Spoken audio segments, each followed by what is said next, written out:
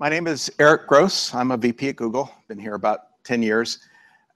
But I'm not from Google's infrastructure platforms team, which is what the sort of VP would normally come here. And I'm not even from Google's consumer hardware team, which is what would be concerned with IoT.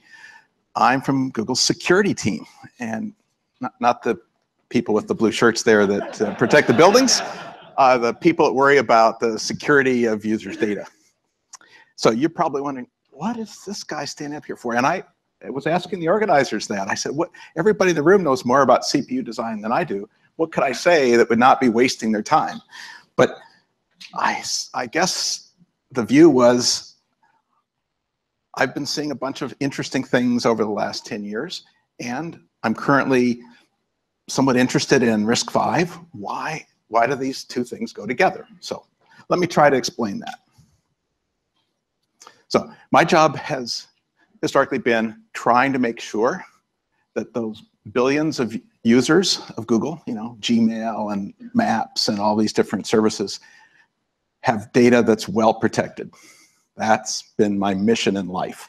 And that's not an easy task because they have a lot of different needs. They have a lot of different scales at which that data should be protected.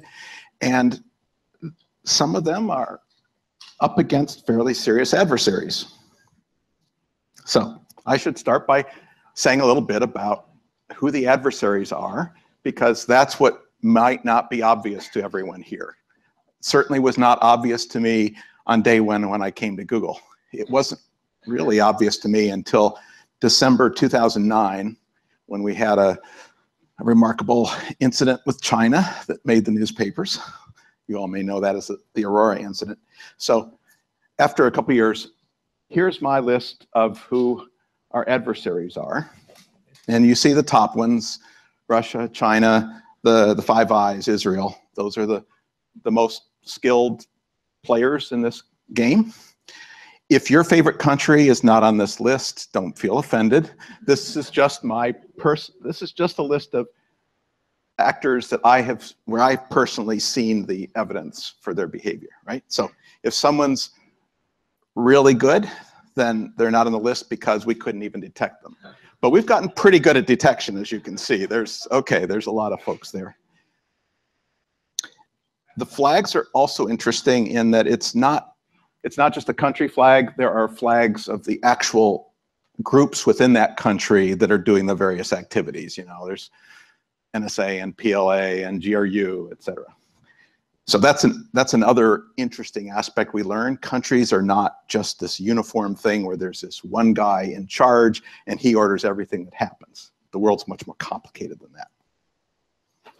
There are also adversaries on here that, like the Syrian Electronic Army, they're off in the corner, which are not major advanced players, but they're plenty good enough to totally compromise your company if you're not doing things properly. And then finally, I don't know if you can read that, it says in the middle, don't attribute everything to enemy action. Sloth and ineptitude are pretty effective as well.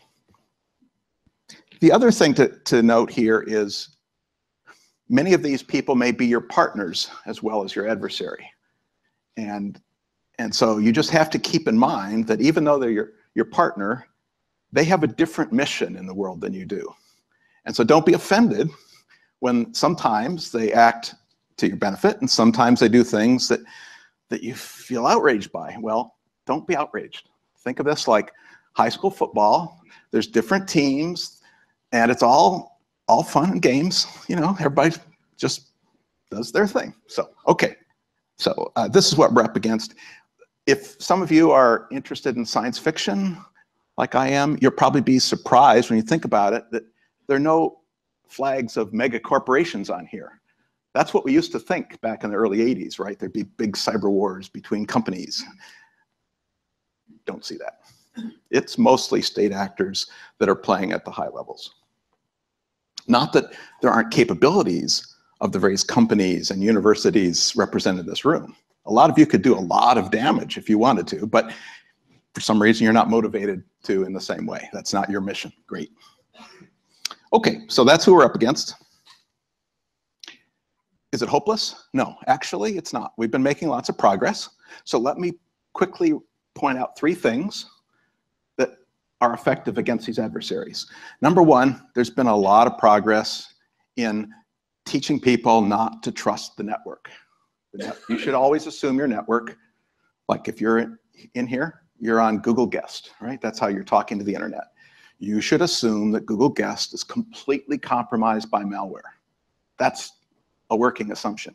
But I even try to teach the people inside Google, when they're not on Google Guest, but on the Google corporate network, assume that is totally compromised by malware. I wouldn't say it's as compromised as Google Guest, but you should act as if it is, because you'll too often be proven right.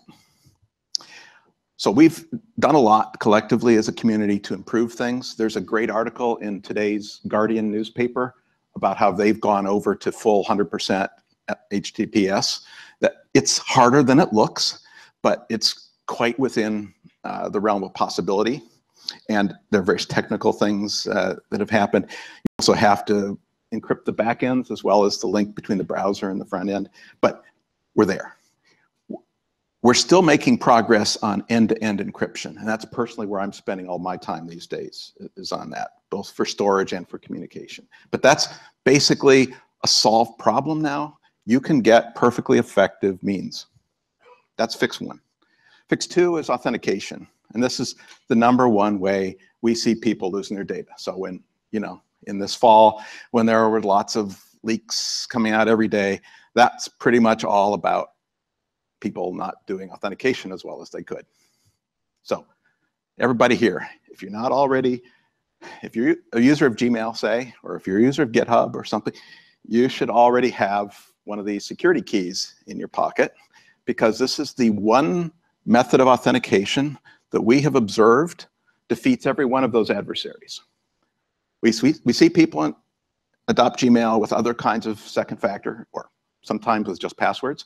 Those people get phished and their Gmail gets posted on the internet. That's embarrassing, bad. So this is, you know, for, I think I now see somebody from our kind of community who said, oh, this FIDO standard looks interesting. Let me get a couple chips and glue them on, and you can go to Amazon for $8. He'll ship you one of these security keys. So there's sort of no excuse not to be doing that. And then the third piece of advice is you should be staying patched up to date. Seems obvious, but too many people are not doing that. Okay, those 3 things together will protect you. Most of those have very little to do with RISC-V. I mean, in the Internet of Things, you better be sure that your system is capable of doing standard communication protocols, TLS. No fair having an engineer say, well, my CPU isn't quite powerful enough to do that. No, that's not acceptable. So be sure that your chips are not going to limit deployment of compromised networks.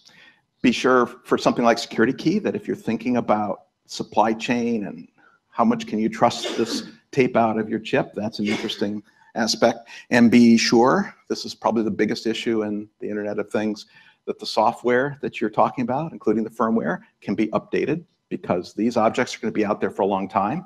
And we've already seen them close to taking down the internet because, you know, they're too easily abused. Okay, so those are the easy things.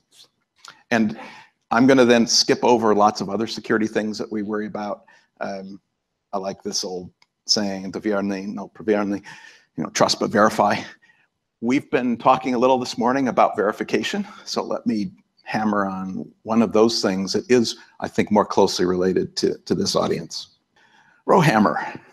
Anybody heard of Rowhammer? So So I'm saying I learned a lot about security in December 2009 and the year or 2 following that. Then I learned some more things about security in the fall of 2014 when Rowhammer came out. Well, I guess we didn't actually go public until March, but you know, all of our research basically was done in the fall, and then we were carefully rolling out the fixes across all of our own machines, and there are a lot of machines here at Google, and notifying all of the various other stakeholders in the world that needed to know and adapt before it went completely public. That takes a long time. for those of you who didn't just raise your hand, basically the idea is, I mean, what we figured out in fall of 2014 is if you spray all of memory with page tables and then execute this little loop here, some bits in memory will flip. And when one of them flips, you will probably have just gotten access to other processes' address space that can be exploited. And we showed we could become root on all these machines that we thought were really safe. I mean, those, you know, Chromebook, that was the most secure machine I knew how to build. And even that we could compromise. So we went into overdrive, we fixed all these problems. That, as I say, took a while. But one of the lessons for me coming out of this was the disclosure process in the hardware community is dramatically different than in the software community. It turns out this sort of already known to some experts in the field 2 years previously. But the word hadn't gotten out because the rules are different there than here. So in Google's disclosure policy, when we find a vulnerability, we notify the people that are in a position to fix that problem. This is typically the software vendor and possibly other players. You know, it depends on how complicated the situation is. And a clock starts running, and they have 90 days, and they know this up front. They have 90 days to decide what they're going to say to their customer base. Hopefully, they figure out a patch, they automatically distribute the patch, and by the time the vulnerability goes public, everybody's already patched, more or less. I mean, obviously, there are going to be some people that refuse to patch. Okay, they're screwed. But for the most part, this 90-day process works pretty effectively. In particular, it works better than the older process where we notify a vendor, and years later, if ever, they get around to patching it. I mean, this is some of the ways some of these major breaches have happened is because, in fact, it wasn't a 0-day. The vendor had already been notified, but they were taking forever to come up with a patch because they just didn't feel there was no incentive for them to do so. So that's our 90-day policy. We actually also have a policy that when we discover the vulnerability, because we've been monitoring these adversaries I was talking about, and we see that they're actively exploiting it against our users. When that happens, we tell the vendor and we say, yeah, but you don't have 90 days. This is actively in the wild being used against people, and you have 7 days, and then we're going to go public. So in a case like that, they probably have time to get some kind of a patch, but even if they don't have time to get a patch, they at least have time to figure out, here's the best mitigation that you have. So if you're worried that you're a target of this vulnerability, here's what you should be doing. Okay, that's the way we do things in the software industry. In the hardware industry, it seems to be a different process where hardware is more difficult to fix than software in some regards. And realistically, it's tough to sweep through and swap out all of the machines. I get that. I mean, this is a place where we buy machines in units of megawatts. So I get that. It's hard. But there has to be a solution. And so that's the kind of work that went on with Rowhammer. We would figure out, without replacing every RAM stick in our inventory, you know, how do we protect against these kinds of things? This is a situation, I would say, where there's not yet a real resolution. And I would love to hear from anybody here about what you think is the right way to do vulnerability disclosure in this new world. So that's interesting. I actually had an earlier understanding of this a little bit a few years earlier. In 2011, I don't know if anybody was associated with this, we had the great BIOS lockdown. Anybody remember patching BIOS? Okay. In 2011, there was credible concern that through an accident, something might happen that would cause lots of machines. By that, I'm thinking, you know, like, say, most PCs, routers, you know, a lot of machines would simultaneously get their BIOS zeroed out or, you know, essentially the machines would get bricked until you can reach in and replace the flash part.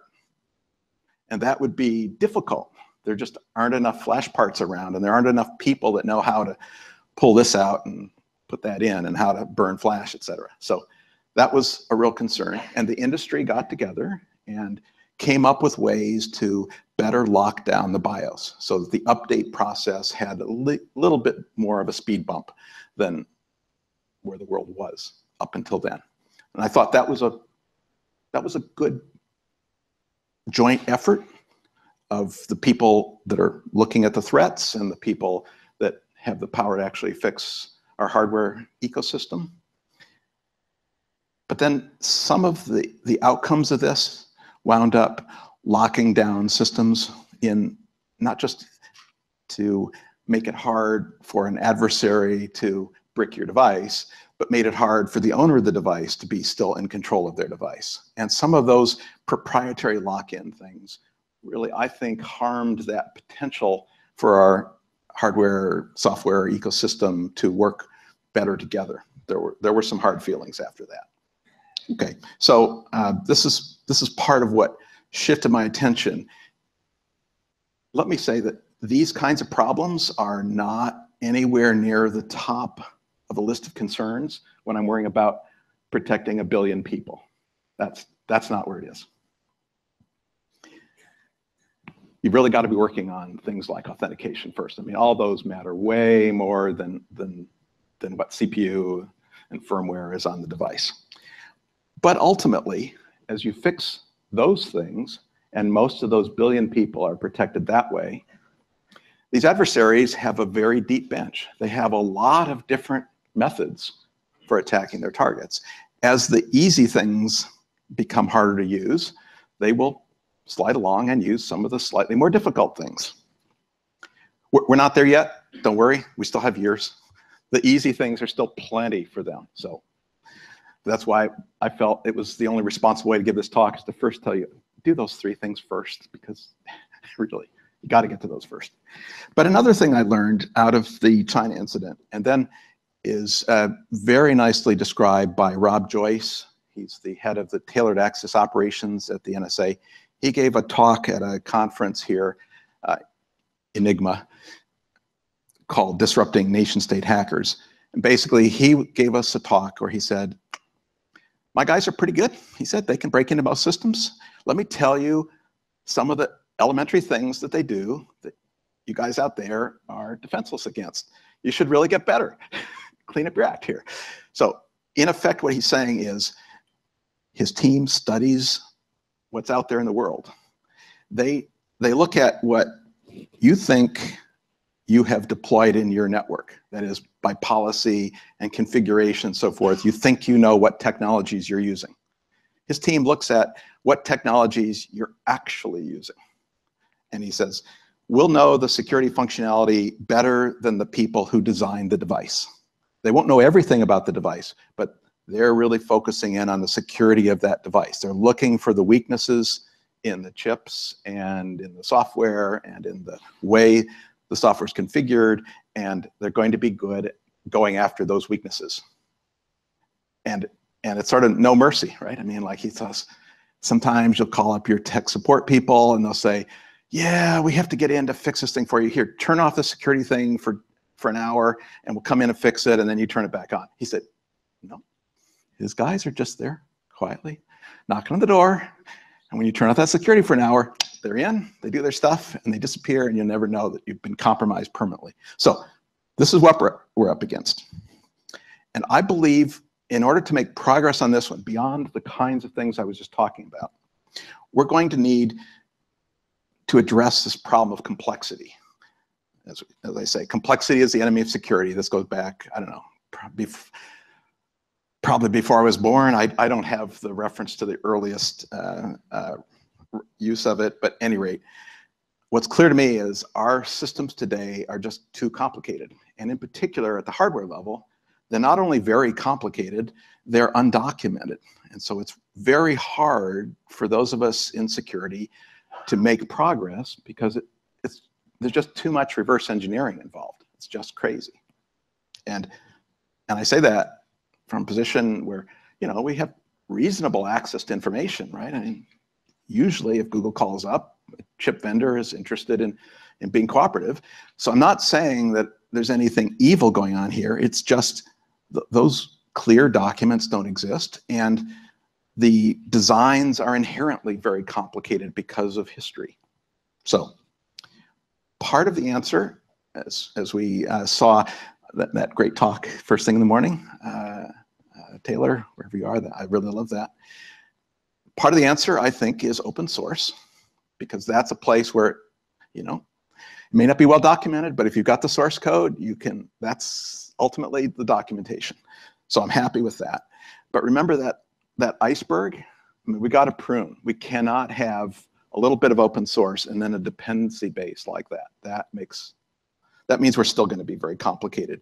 And it's always going to be dangerous. You should be scared if your adversary knows more about your technology than you do. So the only way I see to make progress on that is to, not for everything, but for the places where we need really strong security, we need to have a much smaller, simpler, more understandable basis. Okay, so there's open source, and I work a lot on that because I'm a software guy. So suppose for the sake of argument, we made progress on that. There's still, below that, there's still firmware and there are chips, and that's scary. So that's why I've been interested in RISC-V. Okay, firmware. I should say, because this sounds a lot like doom and gloom, I do talk with some folks from the espionage world, and this firmware stuff is maybe a little bit overrated in the sense of approximate security risk. They tell me, yes, we can demonstrate in the lab, break into machines through the firmware approach, but that stuff is incredibly hard to use in real life because it's so specific. Unless you're planning to compromise vast classes of machines, you know, like millions of machines at once or something. If you're just targeting an individual, it's really hard to deploy these firmware attacks against them. They're just so unreliable and so forth. You have to, it's too hard. We use easy things instead. Okay, so we have plenty of time to work on this, but I don't believe we have forever to work on this. And then there's the mysterious chips. So, I mean, who knows what's inside these pieces of silicon? When the President's Commission on Cybersecurity came to town, I was asked to testify, and they asked me, you know, what's the one thing you really want the next administration to fix? And I said, well, there's lots of things that would be nice for Washington to fix, but a lot of those we can do for ourselves. But there's one thing we can't do for ourselves. When big companies get orders, and in particular, the judge writes a gag order saying, you know, you must do the following, and you're not allowed to tell anybody about it, that really is bad, because there's no way we can convince our global customer base that we're not doing something evil when they know that it's possible we could be ordered to do evil and not be allowed to talk about it. So the one thing I really wish they would do is, you know, the end with all these infinite time gag orders. That I don't mind gag orders if they expire after 6 months or something. There's a way then for the public to keep some control on governments that are getting too much out of hand. But how does that come to chips? I'm saying if we don't know what's in the chip, there could be vulnerabilities that we don't know about. And it's, again, it's not even required, doesn't require backdoors put in by governments. It's enough just that the design was not as strong as intended. I mean, Rowhammer, again, good example. Everybody involved was trying to do exactly the right thing. It just turned out there was a vulnerability. It was even recognized by the hardware verification people that these things could happen, but they couldn't see how to use that to make an exploitable security vulnerability. So unless we get more openness, we're not going to solve these security problems, and they're pretty bad. So I've sort of changed my focus from protecting billions of people to protecting sysadmins. I mean, we see the espionage people, when they're really up against a tough target, they go after the sysadmin because he's got access to lots of other things. They don't care about him in particular, they care about what he has access to. So I'm now sort of focused on the more technical person who's prepared to, who for some reason cares about security and is prepared to do a little bit of extra work. This is not for the billion users case. Okay, so suppose you're paranoid and you want to pick a platform for yourself, like a workstation. What would you use? Today, the only practical choice I have, I think, is x86. I mean, how many? Okay, there's ARM, but as we were hearing earlier, you know, that doesn't get us any farther away from lawyers than with x86. So okay, so effectively, my only choice is x86, and I'm doing that. You know, last week I was installing cubes on a nut kit, and yes, I first did the BIOS upgrade before I did the OS install. By the way, the BIOS upgrade was harder to do than the OS install. I don't know why. And it's not harder because it involved opening up the box and moving a jumper or a set screw or something. It was just, you know, it meant using tools from the DOS era. It's just amazing. So, okay, whatever. Software patching, remember guys, we gotta be able to do better. The average person was not going to be able to update their BIOS. Okay, but I did that, and that's working. There are some subtleties even here that might interest you. So for example, on this little box, it's a nice small thing I can carry around with me. So there's certain advantages in physical security, but that means there's no PS2 port on it. The keyboard plugs into the USB port. Those of you in security will realize that's a really big problem, because if the keyboard in DOM0 is plugged into USB, you better not let random other devices also plug into USB. So, I mean, there are system design issues here that influence what you can possibly do in security, even when you're trying really hard, like Joanna's team does. I'm also a student of Ron Minnick and others trying to learn how I can build a machine with no binary blobs. It's pretty hard. We have to pick some old hardware. Here's some old AMD based motherboard, but we're working, right? That's working, right? We've got core boot and uroot and all that. And so finally I have a nice workstation class machine where I think I know all the software running on it. That's a nice feeling. I mean, I might not be right, and there's maybe more software than I can totally understand, but I have a chance of getting there. So that's nice. But long term, there's so much going on in x86. If you read Joanna's paper, x86 is considered harmful, you'll see that's just a dead end street. So I'm actually looking more at the power machines. I'm probably one of the only people in the room that signed up for one of these Talos. Ah, another person, excellent, good. I don't think we're gonna get the crowdsourcing up to its goal. But at any rate, Google is also interested in this. So back in the server rooms, I expect we'll have some power machines. So that's a credible alternative.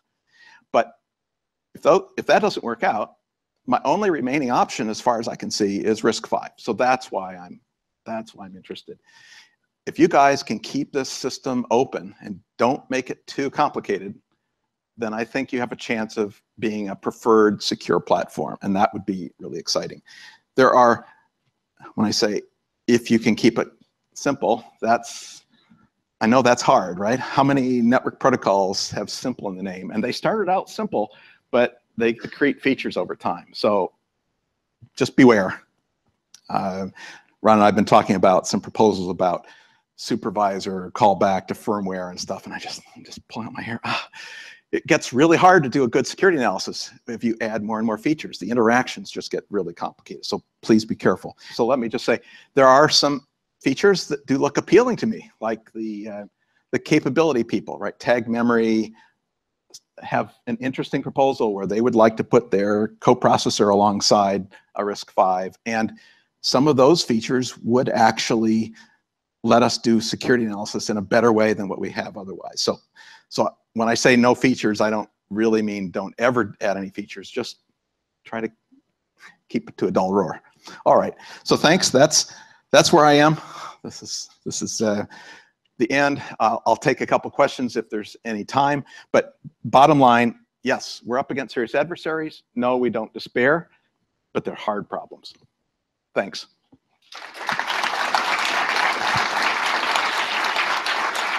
I see a question here. Microphone, or maybe you can just walk over to the mic there.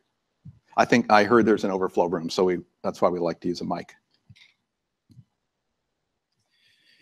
You mentioned earlier a great BIOS lockdown of 2011, but I can't find any information about that on the internet. Do you have any more keywords like we could use to find out more information later?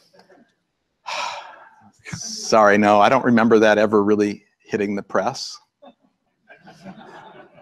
But there was a lot of work going on. Yeah, I mean, I don't know. We're just looking for basically, what does it take to update the BIOS? You know, is there some password protection, or you know, what is it? Does it need a jumper? That's basically what we're talking about. We just wanted to make sure that enough machines were protected so that no matter what was running at the OS level, you couldn't wipe out the BIOS simultaneously across, let's say, you know, 100 million machines or 400 million machines, because that's what would be hard to recover from. If you only wipe out 20% of the machines in the US, yeah, we can probably survive. That's fine. Okay, next. Hi, Jan Gray, Gray Research. About a year and a half ago, something came out of Google called Project Vault, which had a couple of, one embodiment was an Open RISC 1200 soft FPGA implementation. What happened to Project Vault, and can you imagine a really, really tiny RISC-V Project Vault-like thing, where, particularly if it's in an FPGA, you don't have to trust that the vendor fabbed the SoC and didn't sneak something into it. Thank you. Right. I'm not the best one to answer that. Dom? Yeah, so Project Vault. Well, if we were to do it again today, we would do it with a RISC-V core because de facto standard. One could imagine something like that being built, though, you know, no promises. Come find me later and we can talk more about Project Vault and what kind of stuff it could support. Great.